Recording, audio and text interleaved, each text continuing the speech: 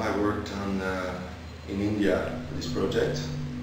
Why India? Because it's kind of my second motherland. Everyone knows that in India there's a lot of poverty, but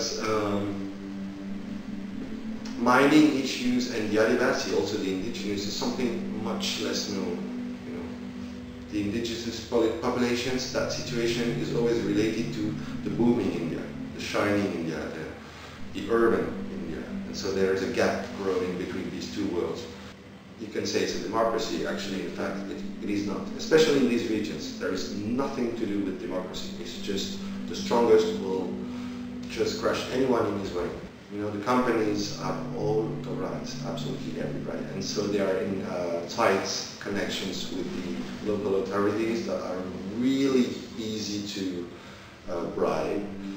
And these indigenous population, they just don't know about all this, what's going on. They don't even realize how big is the danger and how to fight against this. But the indigenous population, the problem is not being indigenous and outcast, it's just that they have no access to the most basic education. How can they make their way in the Indian society if at 20 years old he's just a mine worker, has tuberculosis, and he can't read, he's completely uneducated? This is just hopeless. This place, you know, is covered with this red dust all the time, and of course I expected to meet some health problem, and there are a lot actually, and of course he looks really bad. I mean, I think that guy deserves just a portrait. You look in the eyes and then you have a human being, of course. He needs dignity like anyone else. You know, you tell about dignity. I mean, every human being deserves a minimum of dignity. When you lose dignity, it's like losing identity. This is the kind of thing that are not acceptable. And why is it so hard to give these people, especially the tribals, they're not asking much. They're asking so little.